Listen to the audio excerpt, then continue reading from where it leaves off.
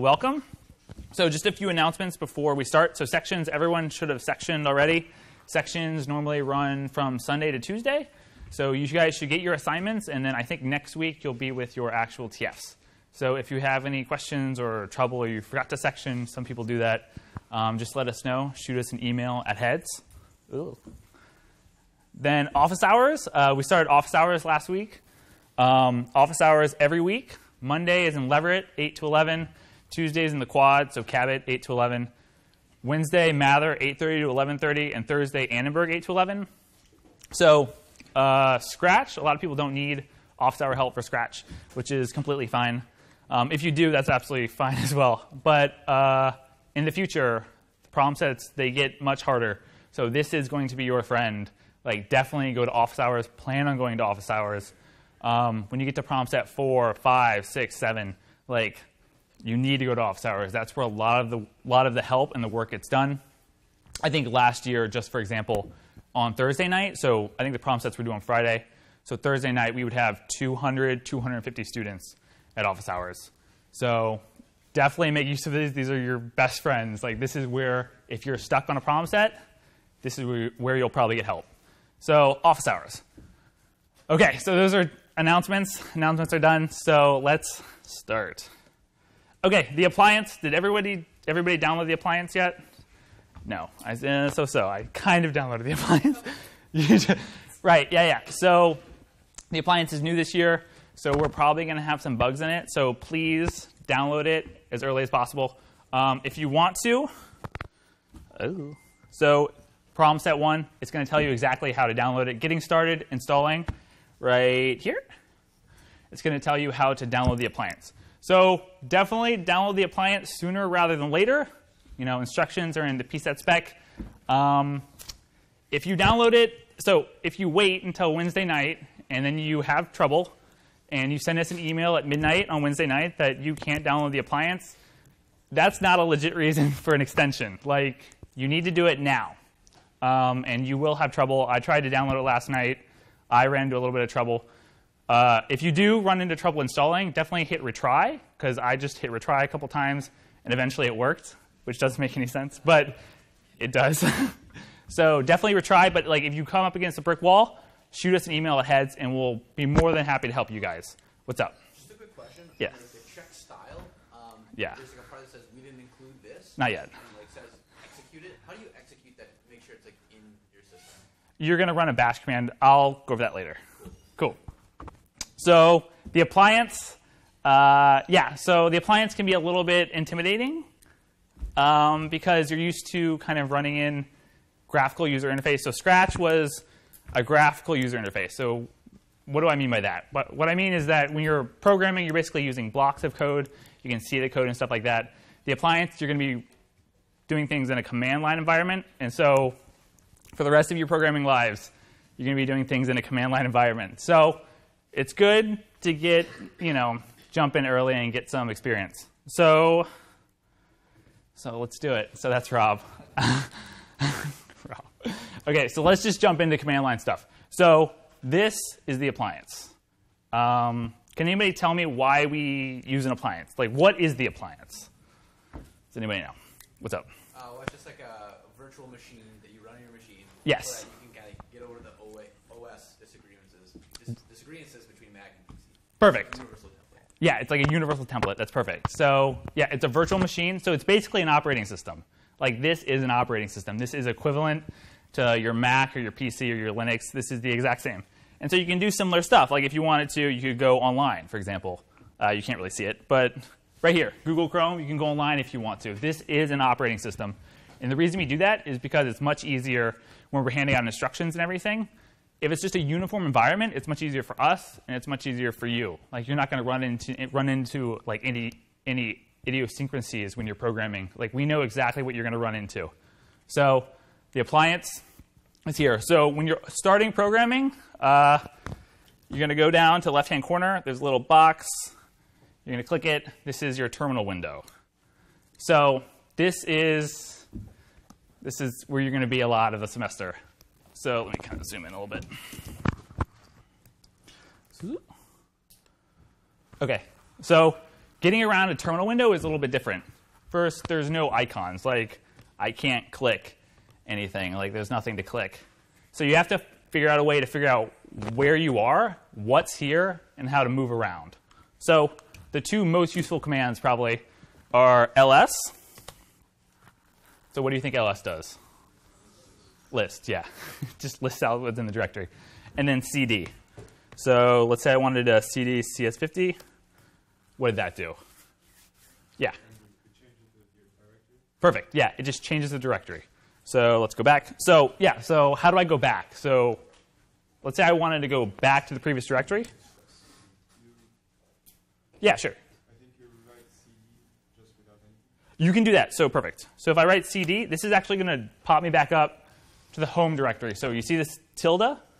That's going to pop me up way back up to where the tilde is. So it's going to pop me up back to the home directory. But let's say I did something like this. Let's say I go cd cs50, ls again. I've got other stuff, cd supersection, cd files, so I'm going deep. And then let's say I want to just pop back up to the top, cd. Let's say I don't want to do that. Let's say I just want to pop back up to the directory that was right above me. How do I do that? So let's say cd cs50, cd supersection. So let's say I'm here. Let's say I just want to pop up one time. How do I do that? Yeah, what's up? Can you just type cd supersection again? You could do that. Well, I'm in supersection. Oh, there's no one before. Yeah, so you could do that. You could do like cd tilde cs50. So if you look here, this is your path right here. Oh, sorry. That's your path. So you could seriously just go cd tilde / cs50. Boom, you're there. What's an easier way to do it, though? That was perfectly correct. But what's a slightly easier way to do it? Because a lot of times you're going to be jumping in directories, jumping out of directories. So let's go back, cd supersection.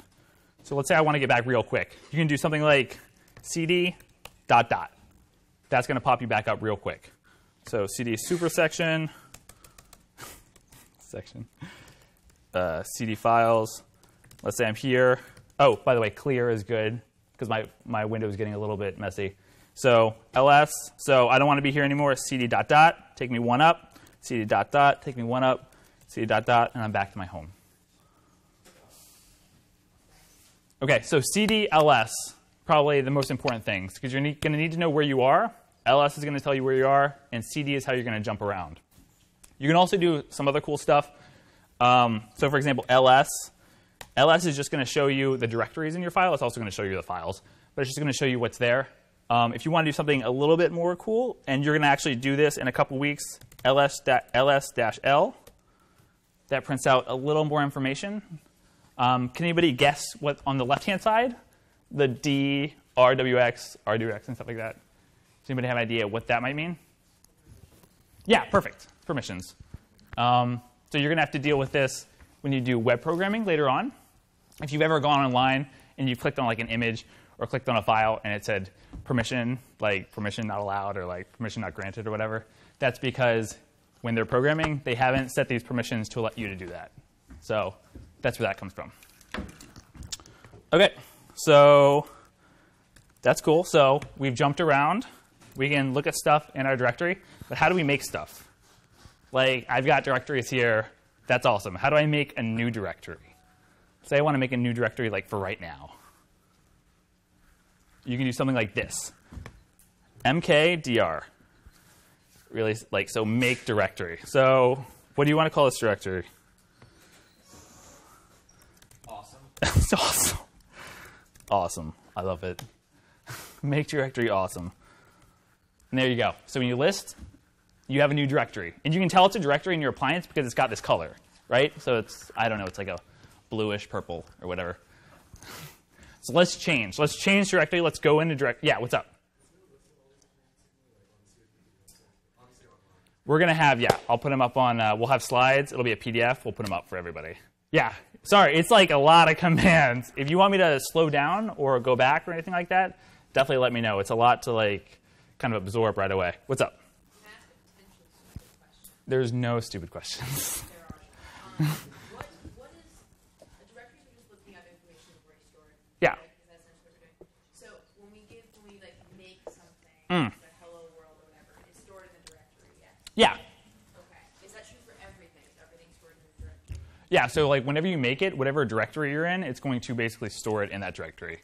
Okay, and then we're calling it from the directory. But yeah, so the directory is where it lives. So it's kind of like just like if you have a new folder on your desktop and then you write a text file, put it in that folder, like that file is in that folder. Does that make sense? Yeah. Okay. Yeah, what's up? Oh, yeah, sorry. The projector is so bad. We had so much trouble with this earlier. Is that better? Is that too big? No, it's not. Is it too small? What's up? Oh, clear. Clear. If you want to clear, just type clear. Clear, enter. Basically, I think on the last appliance, what it basically does, it doesn't clear your information. It just kind of shifts everything down one screen. So if you typed clear, like for example, let's say I'm scrolling up, I can scroll up. This is everything I did. But if I type clear, and then if I scroll up, here's my stuff. So it's not erasing it. It's just basically giving you a new frame. Oh, we'll get there. Slow your roll. All right. Okay, so we're in a directory right now. So David, I think in lecture, he did some cool stuff. So let's like write a program. So you can do that a number of different ways. You can use any kind of text editor. You can use Nano. You can use Vim, Emacs. Those are slightly more complicated. Or you could use something in here. It's called gedit. Sorry.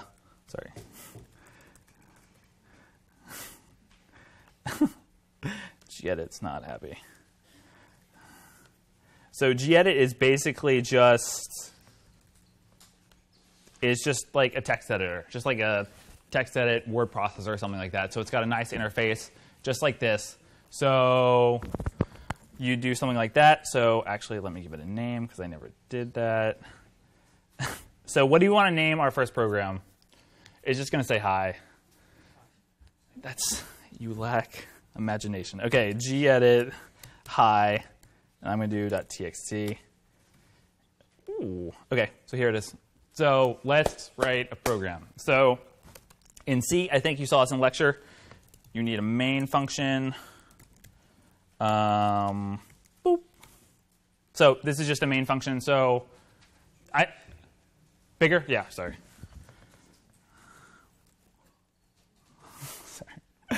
Okay, so you need a main function.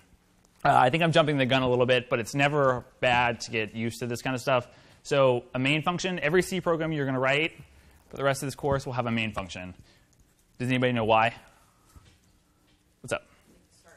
Exactly. So it tells your program where to start. So if you don't have a main function and you compile this and stuff, it's not going to know where to start. Main is always where it starts. So you have a main function. And then does anybody remember how to print? Yeah, printf. Printf, hi. Okay, now I have set you guys up to fail, but will this compile?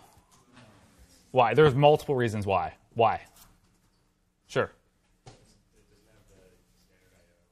Perfect. So what's this called up here? It's a header file, right? It's a header file, and then you're exactly right. Both of you are right. So to include that, I just do pound include standard input output.h. Am I good to go now? Like if I were to compile, would this compile? Why not? Oh yeah, awesome. So okay, so I just made it. So I saved it, but get it or gedit, sorry. Get it? Okay. Gedit hi.txt. So now if I do ls, here it is, right here. Oh, it's not in awesome. I must have gone out. Oh, perfect. How do we put this in awesome? So I don't want it here in my home directory with everything else. I want to put it in the folder. How do I do that?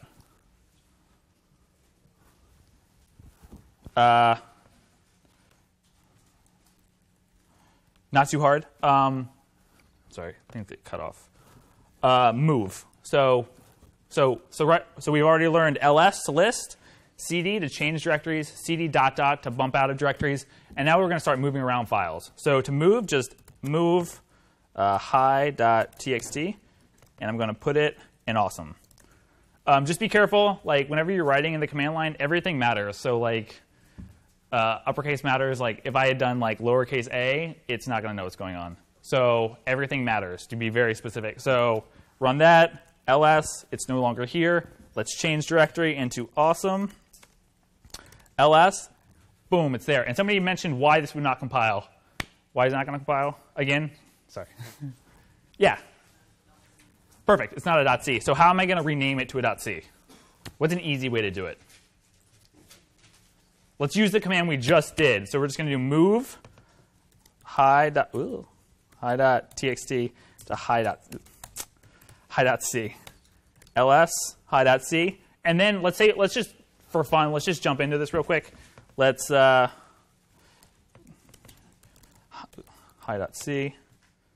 You'll notice it's nice and colorful. Right? So these are just kind of helpful colors when you're programming. So the int and the void, those are data types. We'll go over those in a second.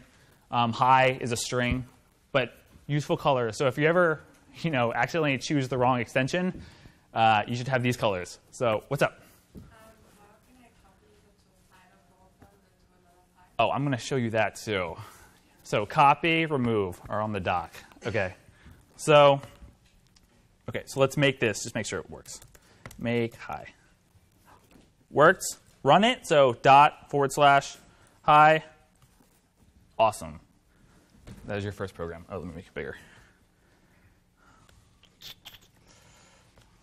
Okay. So a really good question. Yeah, what's up? Why would it be that when I type gedit, it doesn't give me another line to write gedit hi.txt?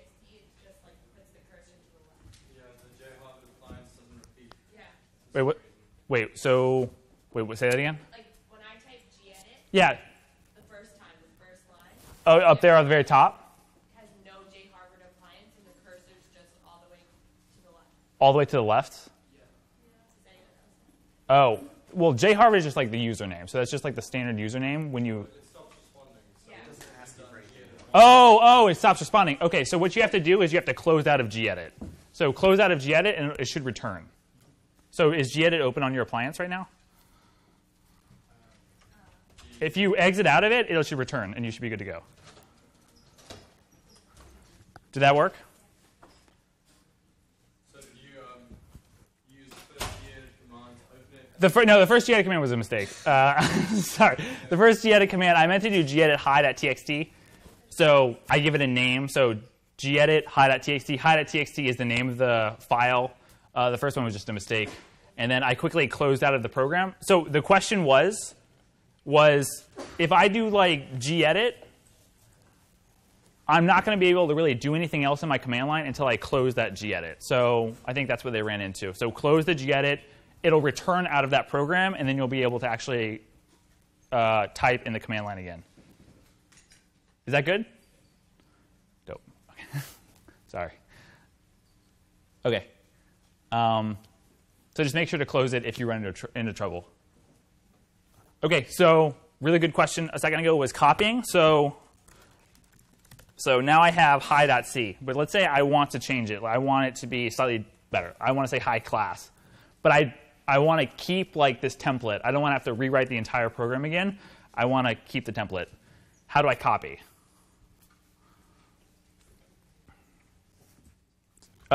Easy. So cp hi.c to new hi.c. Now I have two. And then I can open up new hi.c. And instead of just saying hi, I'll say hi class. Yeah, don't do that. So I'll go back, exit out, go back to my command line, ls, make new hi, run it. There, it's better, much better. So if you want to copy something, easy as that. CP is copy. Yeah. OK, so we've gone over moving, making directories, copying. Let's see, what else should I go over? Oh, yeah, let's go over this. So this was awesome. Let's say I wanted to, oh, wait, let me go back into awesome. Let's say let's say I don't want these files in right here. Let's say I want them in a new directory, like in directory awesome, I want to start organizing. So now I'm going to have a new directory. It's called hi. It's got all the programs that I write called hi. So how do we do that? Yeah. Sorry. Hi. Boop. Oh, sorry. Make dir hi. Dir. It complained because I already had a hi in here. So now I have a hi directory. So now I want to move everything, all the programs I wrote, I want to move them into the hi directory to just clean stuff up. How would I do that? Move again, right? So move. So let's move. Sorry. Move. Yeah. What's the difference between like hi and the hi.c that we already have? Oh, hi.c is the actual, so that's the file that you wrote. So if you're going to open it up in gedit or nano, that's what you're typing in. When you compile it, then you get an executable file. That's hi.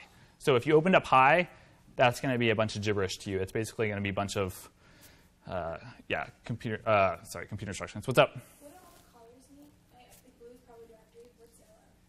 Oh, those are the executable files. So when I did make hi.c, it gave me, so I can do it. So jumping the gun, so remove hi. Yes. So then let's do ls. I don't have hi anymore. So when you make, that's when you take the program that you wrote and you make an executable file. So make hi.c, well, make hi. You remember, I think he went over this in lecture. These are a bunch of compiler instructions. So instead of having to actually write clang with all these are flags, you just write make. And so this makes the executable file. So when you do ls, now you have hi. So this is what you're going to actually run. And so you run that by doing ./hi, and it runs your program. But if I tried to do that with like hi.c, no, it's not going to work. Yeah, does that make sense? Cool. Wait, I wanted to say something else. Just real quick, in case anyone was interested, when you jump out of a directory, it's the ... Does anybody have an idea what maybe just the regular, so the singular dot means? Yeah. From that folder behind. So it's actually the current directory. So it's like your current directory. So let's say, so I'm here, I'm in awesome. If I do cd dot, it doesn't do anything. It takes me to my current directory. So a little redundant. But you have to do that. So ./ your program name, in order to run your program, you have to do that. OK. So if you do cd ... however many dots will it just take you up that many directories? You mean like cd ... Yeah. No. Yeah. So actually, remember I did ls-l? If I do something else, I can do ls-a. So what this says is -a shows you everything. So it shows you things that are hidden and things that aren't hidden. So if you notice that when I did just ls, I just saw that stuff, like the stuff I made. If I do -a, it's going to show me everything. And so current directory above it. Yeah. Does that make sense? Yeah. But those aren't actually in that directory. Like the current directory isn't in itself, so why show those with stuff that's inside? You mean it's like it's not in the directory? Right. I mean, like, so we have the list of things that are in the directory. I think it is in the directory. Like -a shows like everything, even if it's hidden inside the directory. So I think it's just a route to the current directory. Does that make sense? It's a little recursive. It's like Inception. What's up? So you said -a shows up in hidden files? -a, yeah. Okay, so what makes the file hidden? Well, for example, let's go back up to the top. It's usually stuff you shouldn't mess with and you don't need to worry about. So like this is kind of the home. If I do -a, I get tons of stuff. Sorry. all that stuff. And, oh, sorry. And you don't need to mess with any of that stuff. Definitely don't start going in here and just like remove stuff. Yeah. Yeah, this was a little bit more comfy stuff, but it's good to know. I think it's good to know. But if you wanted to just if you never want to type -A in the entirety of this course, just forget it. What's up? What is the ls.-l? That shows you permissions. Basically, use that for permissions, so -l. It shows you a little bit more information, but again, this is a little bit more comfy stuff. These are just permissions, so the permissions of the folders. So just for example, let's say I made a folder, and so the D represents directory, so those are directories, and then read, write, execute. So those are permissions for, I think, user, group, world. Totally going too far. You're going to go into this like weeks from now, but just so you know, those are permissions. What's up? Can you clear it rather than like just skip to the next thing? Can you like clear everything? You mean like actually delete it? Like, I don't know. I never do that. Why would you want to do that? Why would you do that? I like it. You live on the edge. You're like, I don't want any of this.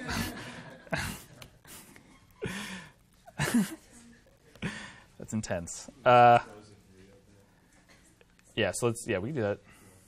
It's intense.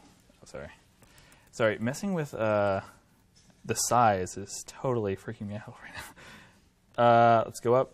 Yeah, so now I can't go up anymore. So everything I taught you is gone forever. Thank you. Okay. But we still have our so we made our directories, we made our files and stuff like that. So we still have all that stuff. Okay, I'll go fast. So real quick, so let's say I'm in Awesome. And let's say I wanted to move everything to the new directory because I just want to organize it, right? So how would I do that? Move, we're going to use move again. So move hi.c. And what you can do is you can just start listing stuff, and the last thing you list is where it's going to move it. So move hi.c, hi, new hi.c, hi, dir. And so it moved everything into the last thing you mentioned. So then change directory, hi dir, ls, everything's in there. So it's nice and more organized. Okay, let's say I hate my original hi program. I want to get rid of it. How do I get rid of it? What's up? No, let's say I just want to remove the program. So like hi, just hi. No, you're right. So it's like it's rm, but you do rm hi. And it's going to give you, it's going to give you a little warning. It's going to say, are you sure you want to delete this? And yes, I do. If you don't want to be prompted like that, because you don't have time, for warnings, remove -f. This is another flag. It's like the -l. It's like the -a. These are just flags that you're giving to these commands. So remove -f. -f means force. So force it. I do not want to be prompted. So remove -f. Let's do hi.c. Just got rid of it. It didn't tell me. But let's say instead I'm done with this directory. I want to get rid of directory. So I do remove hi dir. No, that doesn't work. Sorry. No. So it won't let me remove a directory. Does anybody have an idea? So remove like this.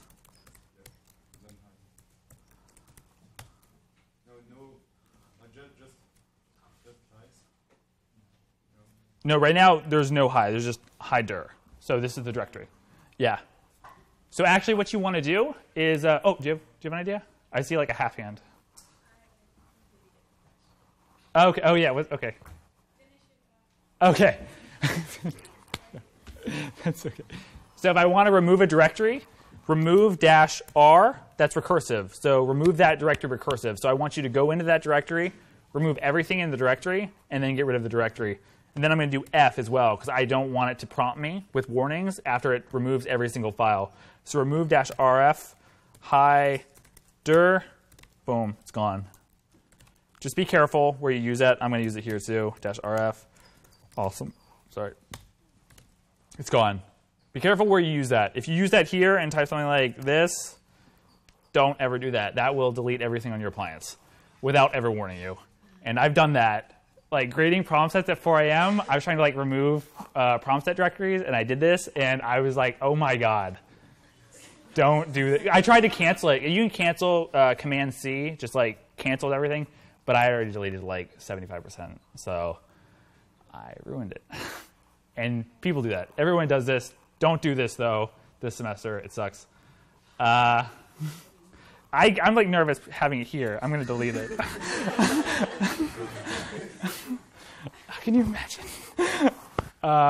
Okay, questions. Yes?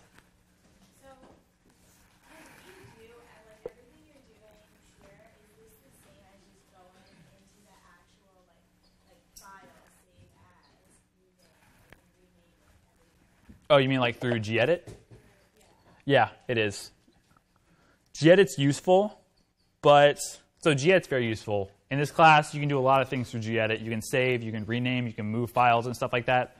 But just truthfully, you know, when you go to 50, 51, well, you're at 50, 51, if you go to 61, like this is going to be your life. Like this is the command line. This is where you will program for the rest of your life. So, you know, definitely use gedit if you want. Like, definitely a good way to start. Like for the first problem sets, definitely use it. But, you know, every once in a while, try to get more comfortable with command line arguments. But you can, definitely. What's up? So we want to delete one of the files we've made. Yeah. There are two ways. Either ask for a prompt or they don't. Yeah. Is there a way when you're deleting a directory to ask for a prompt so you don't end up deleting? rm-r. So don't force it. So rm-r, it's going to go through recursively, delete everything, prompt you after everything, which like will drive you nuts. Like I almost exclusively do rm-f and rm-rf. Just constantly, I'm like, I don't have time. I'm a busy man. All right, what's up? Yeah. No. I could go back and like get my appliance that I just deleted. No. No. If you do RM, it should be gone. What's up? You can like link flags together. Yeah, just like that. So for example, you saw the rm-rf. Let's say I want to do ls-la. It shows me everything. Sorry. Shows me everything, even hidden things with their permissions.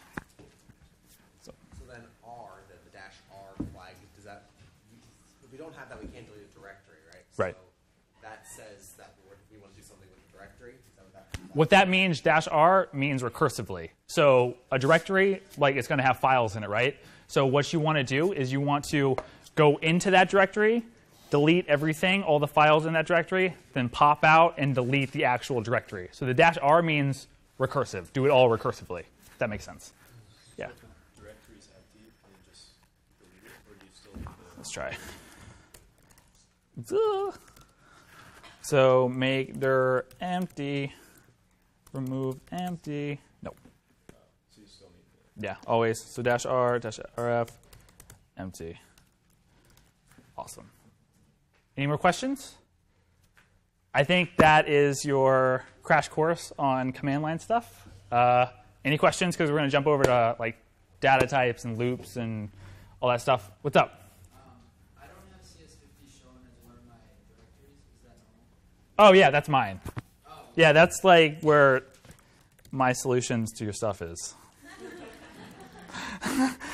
So, yeah, that's absolutely normal. I think you'll probably just have these 4.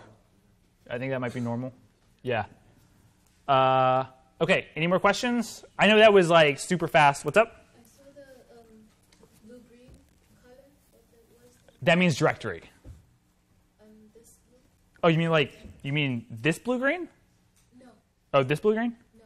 When you listed all Oh, with the files of all the like this? yes, the icons. Oh, this? I don't know. What does that mean?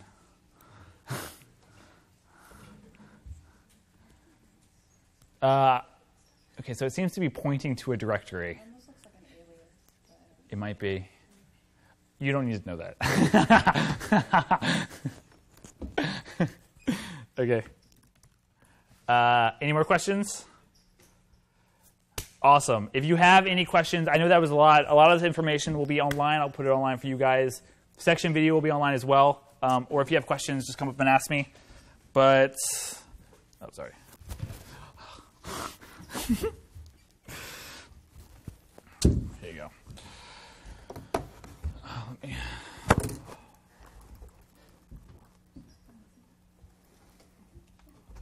Okay, so now Sharon and Hannah will go over some of the logic behind problem set 1.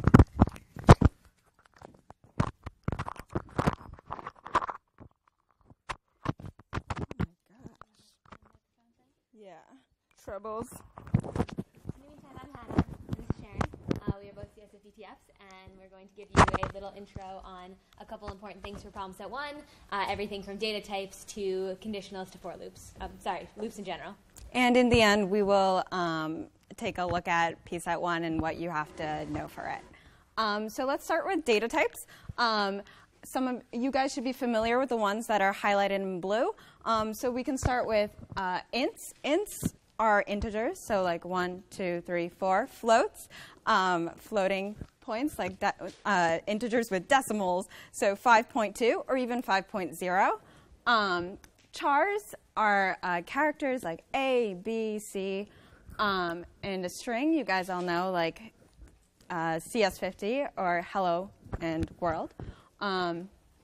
Bool is a Boolean, so we have true and false as our Boolean. So if something computes to true, if 5 equals 5, that computes to true. And if we have 5 equals 4, that's false, so that computes to false. And here we have the associative size of all of these data types. And you will have to know this for your quizzes, so this might be helpful to remember. But we'll post these. Actually, they're already posted. So yeah, so you should be familiar with the ones highlighted in blue. Yeah, I think that's good. Oh, real quick. Just in case you want to know the difference between like char and a string. So when you're writing stuff, whenever you have something like quote, quote, hi, that's going to be a string. So if there are 2 quotes, it's a string. But if I were to do, so like if I were to do H like that, that's a string. But if I only have 1 quote, that's a char.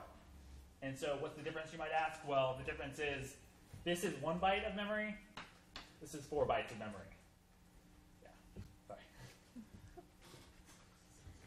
Yeah. Float. Float? Describe it again. Okay. It's kind of like a number that has a decimal point with it. So 5.2 or even 5.0 is a float versus just 5 is an int. Oh, it can have many decimal points. So 5.6752 to 3.1415. Yes. Do you need to know the sizes for this? Yes. Did you go for the white ones just now? Huh? Oh, you don't have to worry about the white ones just yet. The notes are posted at cs50.net/sections. Just out of curiosity, is there a utility to knowing the size of the files you're calling? Is that why we should know it? So these are the data types, but yes, so in this case, which one would take up more memory or more space? So like for concrete example, and I think problem set 4 or 5, we're gonna give you a bunch of data, and you basically have to traverse that data. So it's useful to know that, you know, if you have so many integers, that's going to be what? So let's say I gave you 10 integers. What's the size of that? It's 40 bytes, right? So you might need to know that, okay, I need to jump 40 bytes. But let's say I gave you, instead it's 40 chars. Then, or let's say I gave you 10 chars. Then you need to know, okay, I only need to jump 10 bytes. So it's very useful to know the size of the actual data types, because a lot of times you'll be jumping around the data, so you need to know how far to jump. So yeah, so concrete, yeah. What's the difference between the 2 quotes and the 1 quote? Okay, 2 quotes is a string, 1 quote is a char. So Like operationally, they both say hi. oh, sorry. This is just H. Sorry, this is not clear. So the top one, it's a. This is a string, yeah. So it's 2 characters, right? Okay. String, hi. But let's say I just had a single character. If I put 2 quotes around just H, that's a string. This is a string H. Does that make sense? Mm-hmm. So this is 4 bytes. Let's say I got rid of that and only put 1. Oh, sorry. Like 1 quote. This is now a char H. So exact same thing, different data type. This is only 1 byte, whereas the string was 4 bytes. Yeah. So if you were trying to store a word like David, you would want to use a string because regardless of how long the string is, it will only take 4 bytes unless it's a long, or a double. In which case, so if it extends beyond 4 characters, then you want to make it into a string. Is that the general logic behind? If it extends beyond 1 character, it's a string. There's no operability to storing like a 4-letter word as 4 individual, or a 3-letter word as 3 individual characters, because that'll only be 3 bytes as opposed to the 3-part string. You could do that. You could do that. But I don't think that's really worthwhile because you're only saving like 1 byte. You know what I'm saying? And in the big scheme of things, it won't really matter. But for example, print F is let's say you're printing F and you have 3 chars. You can print that. Let's say you have CAT. You can print F cat just by doing like 1 char, 1 char, 1 char. Or can you print F string cat? It's the exact same thing. So you could do it like that, but the amount of saving. Yeah, the headache that it would induce. It's not worth it. Yeah. For like the example you had, the H with 1 versus 2, the single or double quotes. Yeah. Why would you even want to save a single letter as a string? What purpose does that ever serve? I don't know. I mean, it really depends on the program. You know, for example, I think later on you'll get into like command line stuff. So, like for example, instead of me asking you for an integer, sorry, am I speaking to you? Yes. Sorry. So, like for example, instead of like me asking you for something with like a get end, which I think you might have seen in lecture, there might be a command line. You just type it into the command line. So it'd be like // hello 4 or something like that, or hello H, whatever. You do it at the command line instead of being asked for it. That command line is always a string. Whether it's a 4 or an H, that is always a string. So that's one example of when you might have a singular letter or a singular number represented as a string. Okay. All right. Okay, and then here are some basic operators. Hopefully you're familiar with the first 4 just in general. So there's adding, subtracting, multiplying, and dividing. And make sure you use the right keystrokes. And then there's also modulo, which some of you might not be very familiar with. And what modulo does is that if we take this example, 4 modulo 2, it takes the remainder of what that does in division. So 4 divided by 2 is 2, and there's no remainder. 4 divided by 3 is 1 1/3, and so remainder 1. So it computes to 1. And then 4 modulo 5 is the fraction 4/5, and the remainder is 4. Does that make sense? Okay, cool. And we follow PEMDAS here, too. So some Boolean expressions. So you guys have seen equals to compare, like, say, 2 numbers. So if 5 equals 5, that computes to true. Make sure you have only 1 equal sign. For not equals, it's bang or exclamation. 2 equal signs when you do equality. Oh, yeah, make sure you don't have 1 equal sign. Yeah. And then for not equals, it's bang equals. And then you can look through for less than, greater than. And then we have logical and logical or right here. And what that does is, if you remember in Scratch, when you had that block that said and then you could fit 2 different pieces there, that's what this and does. And make sure you do 2 ampersands. And this key you can find, it's like towards the right under your delete button. Question? What was the point 93 equals Okay, so if you only do one, you're comparing bits. If you remember what bits are, they're like zeros and ones. And so that's comparing something else. So we're going to focus on this for now. So 1 equals is like assignment, right? So like int x equals 4. You're saying that variable x equals 4. So 1 equals is assignment. But the ands and the pipes or the bars, just like Sharon said, they're bitwise operators. You don't need to worry about that. What if you use logical and logical or again? I just forgot what you do that. Sure. So if you ever want to check if two things are true, for example, let's say I want to check that a number is between 5 and 15. I would say make sure that the number is greater than 5. So let's say if x is greater than 5 and less than 15. So you want, in order for that whole statement to evaluate to true, you need both of the kind of sub-statements to evaluate to true. With or, you only need one of the two, or both. And also in Scratch, I'm sure in a lot of your projects, you had if touching the edge, or if touching another sprite, then bounce or something.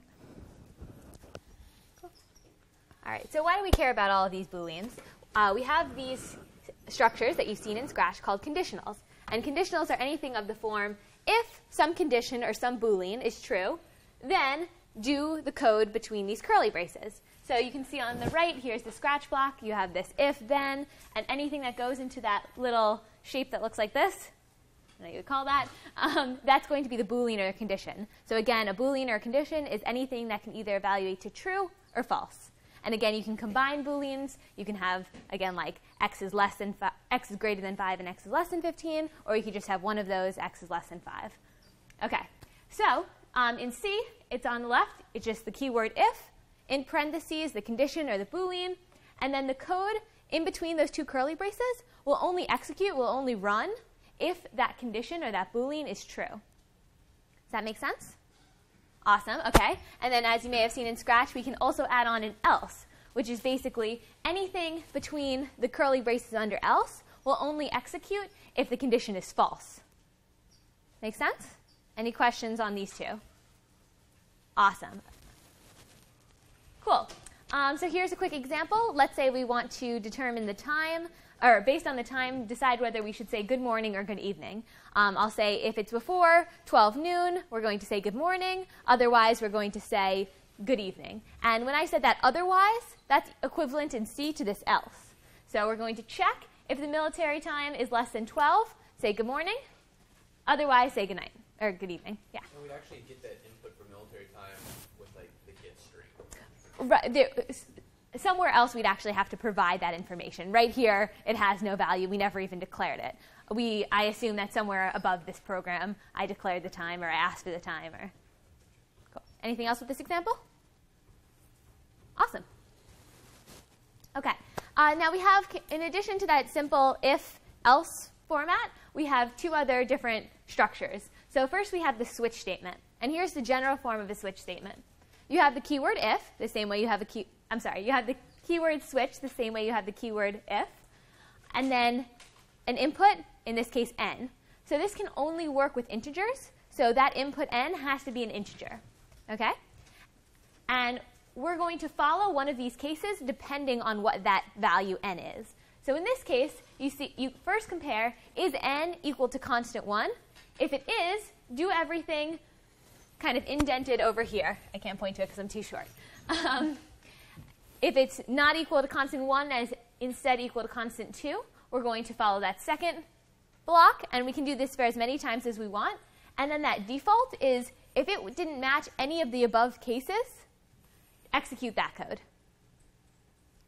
Any questions here? This one's a little more complicated. Yeah? Break signifying what? Sure. So once we enter that block, if we find, let's say our n is in fact equal to constant 1, we enter that block after the colon. We do whatever is on that line of commenting, and then we break, meaning we get out of this switch statement entirely. Okay. Yeah. Is the indentation necessary, or do you need curly braces or anything for those cases? Sure. So as always, indentation is not strictly necessary. The computer doesn't care whether you indent. We, as people who are reading your code, do care. So it's a lot easier to look up at this screen and see, oh, I know exactly what happens when n is equal to constant 1, as if I had random indents, I wouldn't be able to tell so easily. Yeah? So if we wanted a user to choose one of the options that we have on the list, would we, like, I guess we'll learn this later, but get an integer from them and put that into n? Exactly. Exactly, right. So we could, let's say we wanted to check what integer. We said, oh, enter an integer between 0 and 5, let's say. We could ask for that n, ask for that value, and then have each of those cases. And again, this is something we could very easily do with if statements, right? We could have if equal to case 1, if equal to case 2, if equal to case 3, so on and so forth. This is a little bit faster and a little cleaner, and it's kind of just a nice structure to know. Faster as in writing? What does it run on the computer versus faster? It runs a little faster. Yeah? The double dash is just a comment? Or Oh, yeah, I'm so sorry. I didn't point that out. OK, if you have that // is a comment. So sorry, just // is a comment. So anytime the computer sees that, it's going to say, OK, anything that follows this, I'm just going to ignore. I'm going to pretend you never even wrote that. so this specific thing doesn't really do This does absolutely nothing. But if I wrote something like, instead of that comment on the first comment, I wrote instead printf, say, congratulations, you entered constant 1, that would be something. Yeah? So in real life, the case constant 1 would just simply be a number, and then the case constant 2 would be another integer. Exactly. Do you need the ellipses? Sorry? Do you need that? Oh, no, I'm sorry. That was just to indicate that you can go on for as many cases as you want. Let's do a concrete example. That might make things a little more clear. OK, so let's say I say, OK, give me an integer n that represents a class number, specifically a computer science class number. So if you give me 50, I'm going to say, great, CS50 is an introduction to computer science. And then I'm going to break. So that means I jump out of this whole switch statement. So now I'm done running the code. OK? If you gave me instead 51, I'd print the second statement. And then if you gave me some number that wasn't 50 or 51, I'm going to say, sorry, I'm not familiar with that class. Yeah? You don't have break. I'm sorry, I don't have break. What if? Oh, what if you don't have break? Excellent question. So what would happen is you would go in and you would check, am I equal to 50? And let's say, yes, you were equal to 50. You'd print the statement, and then you would continue executing. So you would say, am I equal to 51? And you would go on and go through every case like that. Yes? Is the default line analogous to saying else? Exactly. Very good. It's like the kind of catch-all. So if you didn't have break, and then one of the case statements was true, and then it said increase n by 1, then it would automatically make the next one. It would check case 51 and then display that as well. Yeah, I think that would work. All right, so you could kind of get messy. So break is a good thing to have. Yeah. Without break, would it do the default? That is a good question. I think it just runs. So if you don't have break, so let's say I did 50, it'd check 50, and print that F, print F, CS50 is introduction to computer science. You don't have break, it's just going to go and keep going until it hits a break. So if there's no break, it's going to keep going. It's going to print everything else out. So I guess that would be including the default. Yeah. Good question. Yeah. I'm sorry? Is case considered a function? I would hesitate to say that, yeah. Yeah, so normally when you see functions, they'll be in curly braces. So for example, when you look at your code, for example, main, it was main, open paren, then void, close paren. Functions are almost always, they're basically always, you'll see parentheses. So case doesn't have any parentheses. That's your clue that that's not a function. Yeah, but it's not. Cool. Yeah? So then does that make switch a function? Does that make switch a function? In the sense you put something in, it gives you one of the cases. I wouldn't call it a function. Not everything with friends is a function. But, I mean, that's a clue that it is a function. I wouldn't say switch is a function because it's not really returning anything. You'll get into that more, but yeah. Yeah, just think of it as an if structure. Can you nest this in an if structure? So if, okay. Yeah, you can nest pretty much anything. Yeah. There is default is sort of the same as else. Mm-hmm. So can you replace default with else? Can you not in this particular structure because this switch statement is expecting the word default. The computer knows that default means something special. That means the catch-all. Anything else on this? We have one more to get through. Yeah? difference between using a semicolon and a colon. So a semicolon is always to tell the computer, I am done with this line. You can go ahead and execute it. This is a complete line. A colon is going to, in this case, bring you into a particular block. So semicolons are always used to end lines. Colons are used for a variety of other cases. Is this equivalent to just saying if n equals 50, then blah, blah, blah? Mm-hmm. It's just the same. It's just a more stylistic method to do that. Exactly, and we said it runs a little bit faster. If we did not have the break, it would be like if. If we do have the break, it's like if, else if, else if, else if. Cool? So when coding, you can just use if else, but I think last year on the quiz, we had them write a switch statement, so just in case. Yeah. But definitely nothing wrong. We're not expecting you to worry about like performance, crazy things. So just if else is totally fine. These are just good things to be aware of. And here's our last one that kind of falls under this conditional category. We have something of the general form, condition, question mark, and then a little piece of code that happens if the condition is true, and then colon, a little piece of code that executes if the condition is false, semicolon. We're done with that line. So syntactically, it's a little bit ugly. We're going to go through an example. I think that's the most clear. So we want to assign the string professor to one of these two values, either David Malan or not David Malan. Okay? So you should be familiar with the string professor equals. We're going to assign a string to the variable called professor. Okay. Now we want to check a particular condition. In this case, our condition is class num equal 50. And now might be a good time to point out, when we have string professor equals, that's one equal sign, that's assignment. Whereas in class num equals 50, that's two equal signs, that's an equality check. So we're going to say, is the class number equal to 50? If so, assign professor to David Malan. If not, assign professor to not David Malan. Any questions there? Again, this is just something that's good to know. You could do this with if-else. A good practice problem might be to, when you go home, write this same exact conditional in an if-else form, because you can do that. Any questions here? All right, I think we're going to go on to loops. Awesome. Okay, let's talk about while loops. So first on the left, you see here, oh dear, okay, that says while, while condition, and then you do this. Can we change this one? It's cut off. Okay. Okay, and then there are also curly braces, so pretend that curly braces are there above and below the do this again and again. So if the condition in that in those parentheses evaluates to true, then you should keep doing whatever is in the while loop. So for example, we could do a practice problem. Let's say I'm wearing 2 earrings right now. So let's say if I'm wearing at least 1 earring, clap your hands. So if we're going to go through this, we're going to, right? And I'm wearing 1. Okay. Yeah, I'm not wearing earrings anymore, so no more. Okay, so then that's when you would stop. And this, you could say, is equivalent to almost variables. Let's say you have a variable number of earrings. And so while number of earrings is greater than or equal to 1, clap hands. And then after clap hands, decrease or decrement earrings, do like earrings minus 1. So like decrement the number of earrings. And then we'll go through the while loop twice. And if the condition is always true, so if, let's say, 2 equals 2, and that 2 is always equal to 2, right?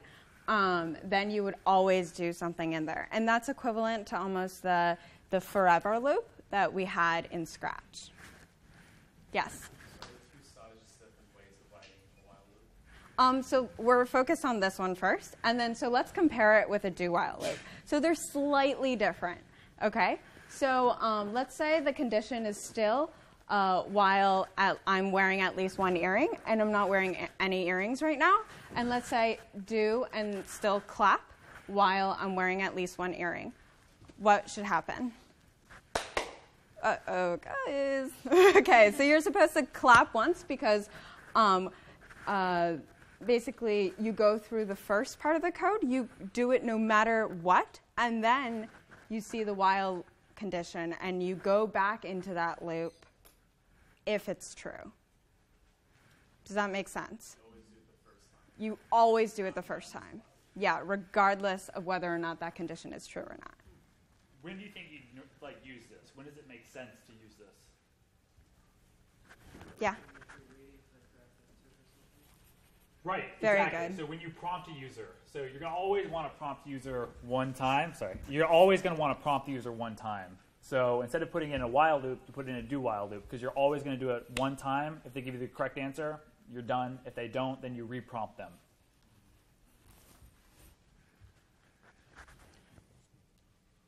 All right, for loops. So in Scratch, we had repeat blocks. So we wanted to repeat something, let's say 7 times. So we just said repeat 7 and say, I'm here to help you, Snow White.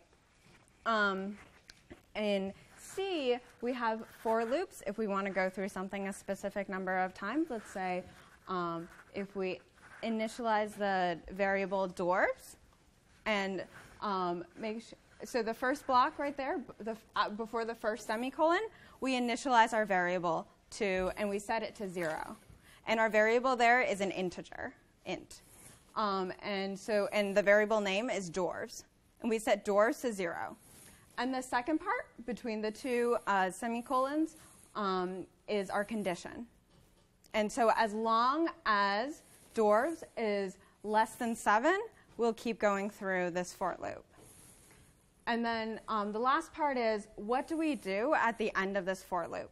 Dwarves plus plus. And that means we increment dwarves by 1 every time.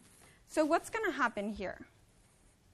So first we're going to go through where we have dwarves as 0. And then we're going to print, I'm here to help you, Snow White. And then dwarves is going to increase because we said dwarves plus plus. Dwarves is going to be 1. And then we compare dwarves is 1. We compare it to, is dwarves less than 7? Yes. I'm going to go through this again. I'm here to help you, Snow White. And then dwarves becomes 2. And then we compare it. Dwarves is 2 less than 7? Yes. We're going to keep going through. And we're going to go through this 7 times. So in the end, we're going to have dwarves equals 0, print out, I'm here to help you, Snow White. Dwarves equals 1, 2, 3, 4, 5, and 6. Remember, we index at 0. So we start with 0. Yes? And this is different than the do loop because this doesn't print out initially at first. So couldn't you do the same thing? Could you do this also with the do loop? Like the same process? Like so the condition is like dwarves is less than 7 or whatever, response is less than 7. So you could technically, so if we go back to, you're talking about the while loop, right? So the do while loop is slightly different because we guarantee at least once that we'll go through it. So that's the biggest difference. But with the while loop, we could say dwarves is, while dwarves is less than 7, do this, and then increment dwarves by 1. And then we have to initialize dwarves before this whole statement that it equals 0. So yeah, we could do that with that. Go back to the next screen. For loop? Yeah, so with the dwarves plus plus. Yes. It seems like, so that's what you do after you've ran stuff underneath. Correct. So could you just not have that and put it? You could, yes. So like instead of having it up there, have it right after the printf in the next line underneath. Yes, you could put it there. Okay. But then you would just leave that empty. You still need the semicolon, though. Yeah. You just don't need it looks a little awkward, but you could technically do that. Technically. Please don't. Yes. Are there any alternatives to plus plus? Is there anything else you would want to use that? So technically, it's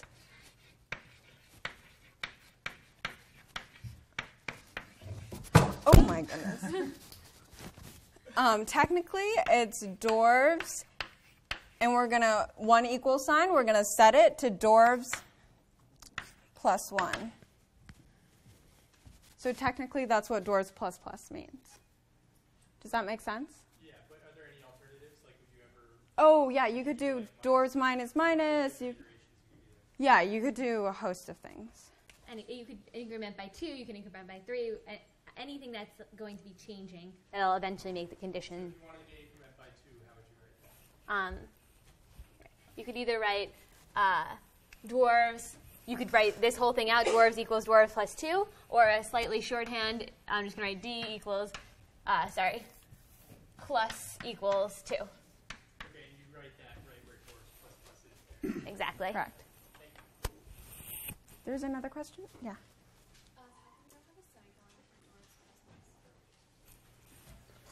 So you don't. Yeah, you don't need you don't need it it's at there. the very end. So you do semicolons because you're kind of splitting up the initialization, condition, and the change. But at the very end, you don't need it. Also notice you don't need the semicolon after the whole entire for loop. How would you start with an initial number of like a negative, for example? You can initialize dwarves equal to -2. Would you just do dash 2? Yes, so the negative sign -2. Yes. Is this equivalent to initializing dwarves earlier? Yes. So if we had just initialized dwarves earlier, just do int dwarves, semicolon, and then there we can do dwarves set equal to 0. Okay. Could we do it earlier in the program saying int dwarves equals 0 and then just delete? Just not have, so there would be a space again, but you would still need a semicolon. Yeah. Mm-hmm. Does this code save what the value of doors is afterward? If you ask it after all this is done to print the value of doors? You could ask it to do that. Okay. But you would have to ask it to do that. Right. It doesn't do it for you. I'm like scared to put my earrings back in. Close your cap. Do it at the end for the applause. Just kidding. So that's the same. So initialize at the top, condition, print, change. So this is exactly the same as that. If anybody can see that. Why don't we have the semicolon after the first line? Where?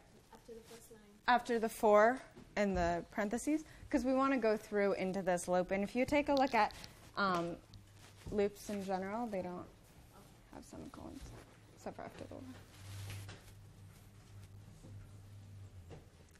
Are we good? One more question? 2 more? Yeah. This might be a little bit advanced, but does the dwarves have like a different scope than like a variable you set you initialize outside of the dwarf? Very good. Only usable inside the dwarf? Yes, it is. What? Yeah, so it does. So like normally like the scope of something is in the curly braces. So scope's always going to be in the curly braces, but that wouldn't make much sense for the for loop. So because we initialized dwarves in that curly brace. So normally the scope of dwarves, that variable, wouldn't extend past that. This is a special case though. So you initialize it within those parentheses, and then you have the scope later on. So special case. They used to not have that, and that was, yeah. That makes sense? Yeah. I go. So what are you still confused about? As in, like, can you use dwarves? You can obviously use dwarves inside of these curly braces. You can use it outside the for loop too. No. So it's only the scope of it is only inside the curly braces for the for loop. Yeah. But if you initialize dwarves outside of the for loop, then you can use it elsewhere. There's one more question? No? Okay. Okay, so we talked a little bit about nesting for loops or nesting conditionals, if statements. So here's an example of where we could nest a for loop. Let's say we're printing this table of x's right here. We might want to first, if we don't look at the code and we just think about it, we want to go through every row and print each column, right? Does that make sense? Okay, so here we're going through every row for basically each row, and there are 3 rows. And then within each row, for each column, and there are 4 columns, print an x. And so when row is 0 and column is 0, we print this x. And then we keep going through the column loop. And then row is still 0, but column is 1. And then column is 2, and then column is 3. And then we exit out of that loop because then column is no longer less than 4. And then we print a new line. And we go to the new line. And then we go through the next row. And row gets incremented. And we go through that again. Does that make sense? Yes? So to nest, all you do is just put it inside of the for loop? So nesting means that we have like a for loop within a for loop, like inception. And you don't even have any special notation or anything. You just stick it right inside of it? Correct. Yes? Might be nitty-gritty, but it looks like there's an extra space between all of the X's. I don't know if that would actually, if you were to do the program, would it do something like that? So no, that was pressing enter. Sorry, that was bad on our part. Yeah, How would apologize. you change this program if you did one extra line? Yeah. Good job. So you can also print the same thing by switching row and column, right? Hmm? So like to print your little XXX, you can also say the first line and say print, and instead of saying row, it says column. So you can change the variable names to do that? Is that what you're saying? No, I'm just saying that like, so you're printing rows first and then printing columns. Can you also print columns first and then rows? And to get the same diagram. You could, but then you would have to be careful where you put the new line. Okay. And how would you jump back? Yeah. Right? You jump Right. back. So like if you just switched it and the values were different, instead of having I think like a 4 was 3 by 4, it would be you'd have 4. Sorry. You'd have 4 rows and 3 columns. Does that make sense? Yeah. Yeah. So yeah, you could do that. Okay. Yeah, definitely. But that would be literally just switching the names of the variables. Yeah. Yeah. Good? Okay. All right, piece at 1. Okay, so the first part of it, you will be doing this, Mario. I'm just kidding, it's more like this. And so when we just looked at the nested for loops, making that table, think about how you might be able to print out these hashtags in this way. And then right here, how would you print this right here, this open space? Yeah, you just print a space. Okay, so just think about that. And then the second part of the problem set is a program called greedy.c. So that you're going to want to think about conditionals and making sure that you can make proper change. And one little warning we have for you is be careful of floating point values. If that means absolutely nothing to you, it'll be covered in lecture this week, and also in Zamila's walkthrough, which you guys will learn to love on the problem sets. One thing that I really suggest, especially with Mario.c, when you're doing the problem set, if you get stuck, start by doing it on paper. Write it out, and actually sit there and pretend to be the computer and go through. Say I were the computer, how would I follow this for loop through? How would my variables in the for loop change? So doing it on paper makes it 10 times easier when you go to sit down at the computer. So just my little plug. And also don't think that you have to code everything all at once. Make sure you take an iterative process, like do a little bit, print it out, see what happens. Sometimes it's a little trial and error. And come to office hours. Yeah, super fun. So any questions? All right, guys, that was your first section. Thanks for coming. Thanks for coming. Thank you.